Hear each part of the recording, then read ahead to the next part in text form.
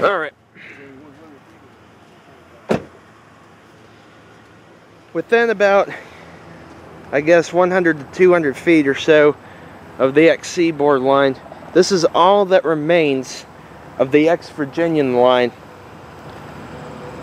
As you can see, it's really rusted and very overgrown. This is all that remains. And there was a diamond just a little ways up where this line crossed the Portsmouth sub. As you can see, the track is in very bad shape, very rusted. And right down there is the Portsmouth sub, which still sees use, albeit about 4 to 6 trains per day.